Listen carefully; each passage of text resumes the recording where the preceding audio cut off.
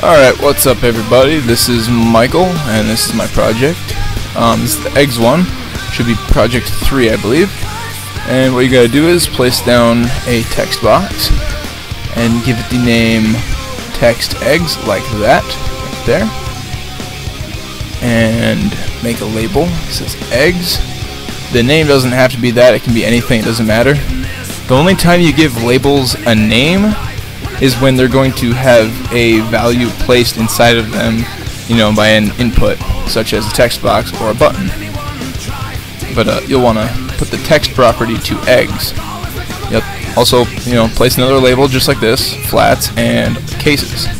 Then this is also a label, except some of the properties have been changed. And these are the ones that are actually going to have inputs.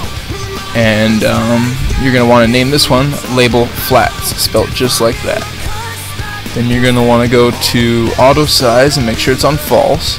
And then you can just double click border style. It's not going to be fixed single by default, but if you double click it, it will make it fixed style. That's what the line border thing is there. And then you're going to want to make this label right here and name it label cases.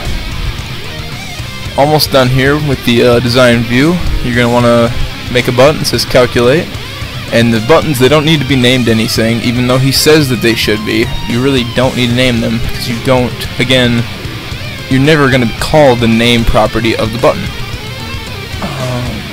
But you are going to want to change the text property to calculate, and you know, make another button that says exit and have the text property exit. Again, you do not need to name it, but you do want to double click it. Double click the exit button and type in end. If you want to get fancy, you can also do me.close, like so.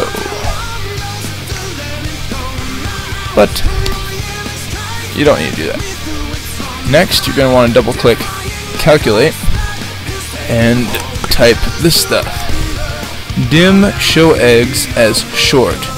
What short does is that if when it does this dividing, if it ends up being a decimal, it's going to shorten it down to, I believe, the hundredths category, either the tenths or the hundredths, I can't remember. And these are your three variables that you're going to be using: show eggs, show flats, show cases. Show eggs is going to take the value from the text box, this one right here. Okay, it's going to say whatever you type in there, it's going to set show eggs to that value.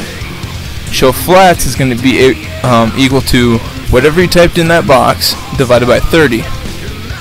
Now show cases is going to equal, this is where you're probably going to mess up at first.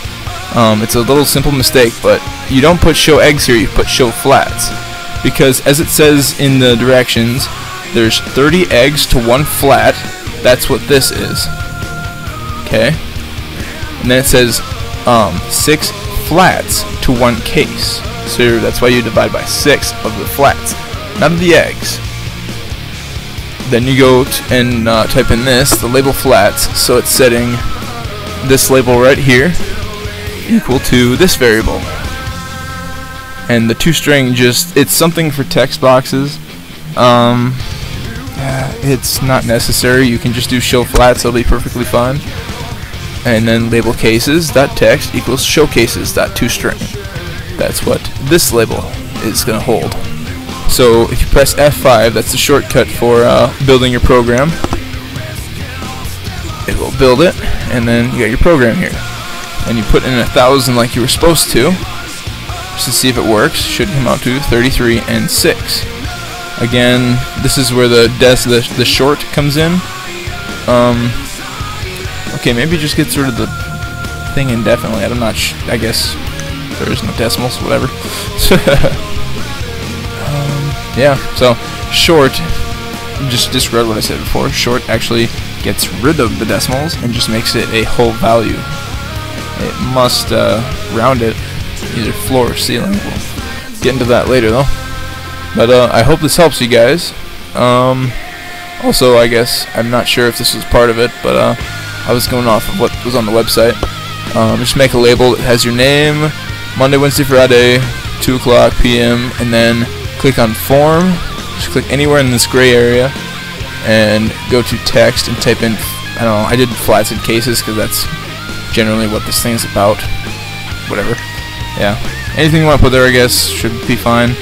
And then you save it, and you have to build it before you send it to them, but you would build it, and then you would go to Documents, and if you didn't specify a folder before, it'd be in your Documents, Visual Studio 2010, and Projects, and then mine's not here, mine's actually in my 130 class right here, that's mine.